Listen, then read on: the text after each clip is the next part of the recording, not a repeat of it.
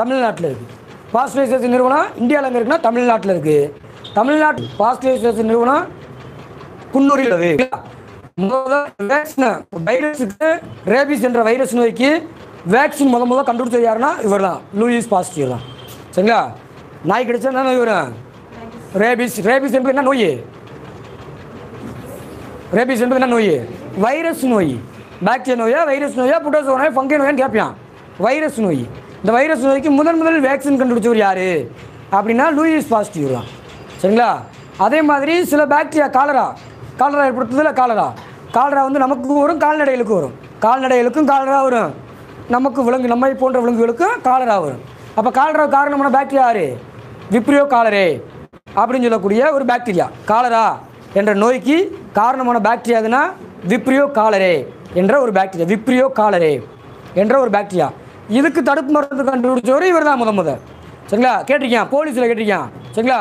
ஆடு மாடு கால்நடைகளில் சரிங்களா, கால்நடைகளில் வரக்கூடிய சரிங்களா நோயின் பெயர் என்ன? பாக்டீரியா நோயா? அதாவது ஆடு மாடுன்னு கேட்டு, ஆடு கோழி, மாடு கொடுக்கல, ஆடு கோழி. மாடு கொடுத்தா அது வேறு, அது வைரஸில் போயிடும்.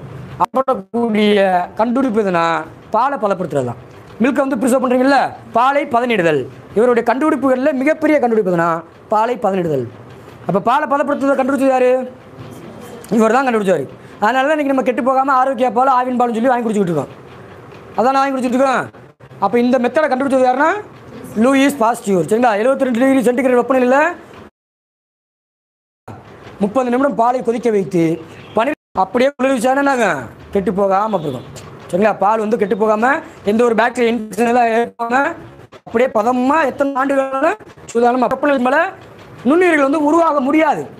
ஒரு குறிப்பிட்ட வெப்பநிலை இருக்கிறது அப்படின்னு சொல்லி ஏன்னா நுண்ணுயிர் உருவாவதற்கு கண்டிப்பாக 36.9 டிகிரி செல்சியஸ் அல்லது 37 டிகிரி செல்சியஸ் அப்படி தானே? 4 டிகிரி ஃபேரன்ஹீட்லேருந்து 98.6 டிகிரி ஃபேரன்ஹீட் வரைக்கும் அப்படின்னா 37, ஏன்னா 0.9 தானே, 37ன்னு சொல்லி எடுத்துக்கலாம். சரிங்களா? எதுக்கு அதை சொல்கிறான்? ஏன் 38 சொல்லக்கூடாதா, 40 சொல்லக்கூடாதா, 50 சொல்லக்கூடாதா? ஏன் வந்து 37 டிகிரி செல்சியஸ் சொல்லணும்? யோசிச்சு பாருங்க.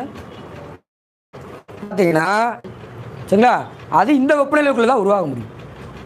ஒரு சில செல்ஸ் வந்து 32 டிகிரி செல்சியஸில் உருவாவாங்க. விந்து செல் பார்த்தீங்கன்னா 32 டிகிரி செல்சியஸில் உருவாவாங்க.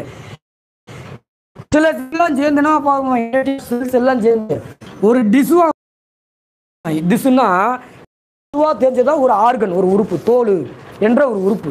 அப்போ இந்த பல உறுப்பு டிஸ்ஸுக்கெல்லாம் சேர்ந்து சொல்கிறோம் ஆர்கன், உறுப்பு. இதே உருவான அப்படி இதே உருவாகலாம்